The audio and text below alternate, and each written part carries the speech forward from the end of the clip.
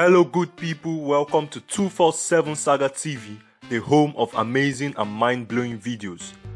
Hello guys, we are back yet again with another mind-blowing video. The video is about Zinoleesky. Right here we will be revealing his true reality and alleged fake lifestyle, including his biography and hidden facts about him. We will also talk about his label boss Naira Marley and Mohbad. As you watch the video, we would like you to do us a favor by clicking on the red subscribe button and the bell icon below. That will motivate us to upload more amazing videos, and you will also get notified when we drop another interesting video like this one. Before we talk about his hidden fake lifestyle, let's first look into his true biography and unknown facts about him. His real name is Oniyide Azeez, however, he is professionally and popularly known as Zinoleesky. Zinoleesky is a talented Nigerian singer and songwriter. The young singer was reportedly born on April 21, 2000 in the mainland district of Lagos to a Muslim parent, Mr. and Mrs. Azeez. Talking of his early life, Zino grew up like a regular kid in the hood. His parents were not rich and he attended public schools. He had his primary and secondary education in Lagos. Zino reportedly attended Kiddies Nursery and Primary School and also attended Boys Secondary School Agege. Zinoleesky tends to keep his family, especially his siblings, off the media. Talking of his music journey and how it all began, Zinoleesky fell in love with music from a very tender age. In an interview, he said he has been doing music since his primary school days, but started doing music professionally in 2014.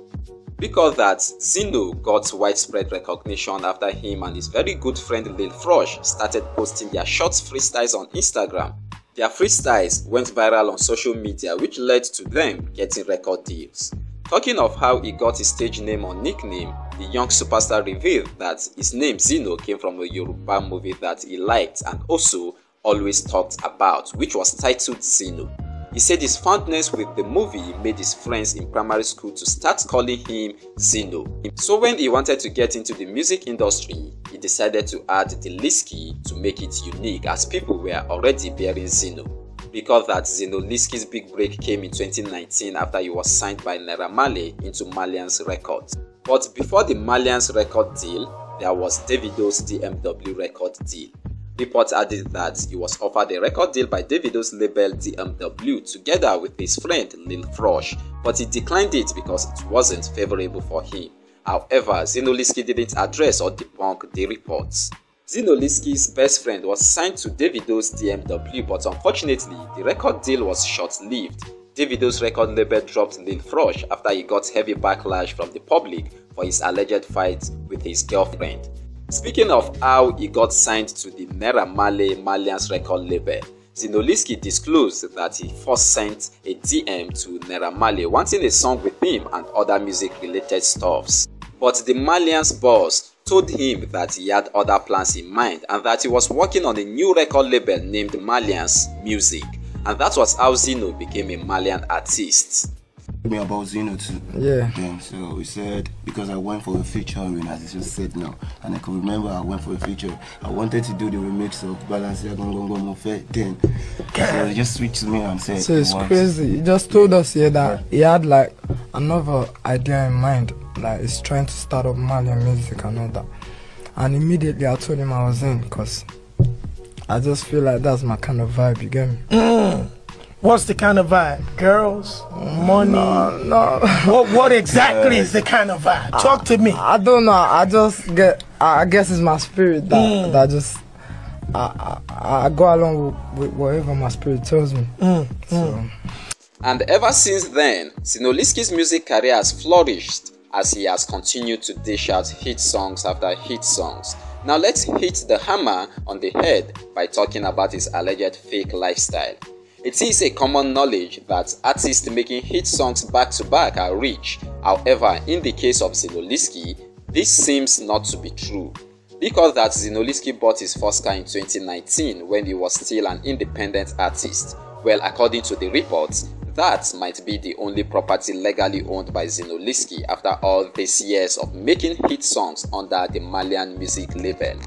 Remember, in June 2023, in one heated online beef between Zinoleesky and another superstar, Sheyi Vibes, Sheyi Vibes called Zinoleesky a record label slave, as at that time the saying didn't attract scrutiny because it seemed like just a regular name calling amongst beefing artists.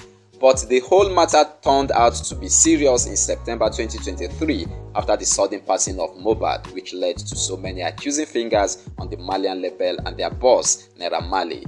Following the calling out of Naira Marley and his team, so many videos and secrets slipped out and made the news, one of which was from a popular Nigerian producer named ID Kabasa. In the video, ID Kabasa accused the label of mistreating their artists. He went further to say that some of the properties bought by their artists was said to have been bought under the name of the label, which means the properties are legally owned by the record label. Watch. And let us be careful with some of the things that we see these guys do. This thing can't do me go, won't do me go. Because I started hearing some other stuff coming from that label, that even some of the things that they said they bought for the other guy, the house, the cars, were not in that boy's name. Omo, that is wickedness of the highest order. How long are we going to be here for that we'll be treating other human being? That will be treating a fellow human being, that will be treating fellow human being alone, like they are mad, like it's madness, it's wickedness. Their minds are twisted. Their mind is totally twisted, as in is wrinkled. Because the idea of all of these things is for him to have the soul behind it, is for me as a record label owner to know that yes, I'm going to make money from this thing, but I should also remember that this guy that I'm going to work with is also human. He needs a life. I have worked with a whole lot of artists, not all of them bleed.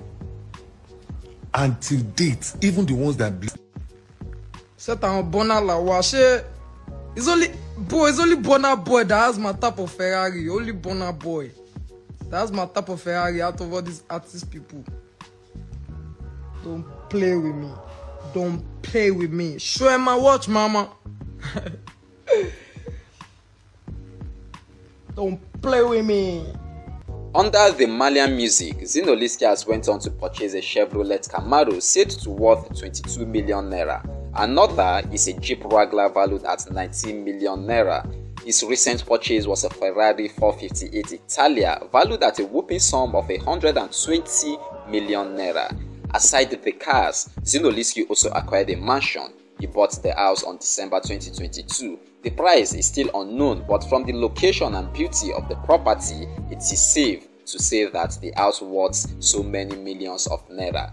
ID Kabasa's comments have left so many tongues wagging. But do you believe Zinoleesky's lifestyle is fake?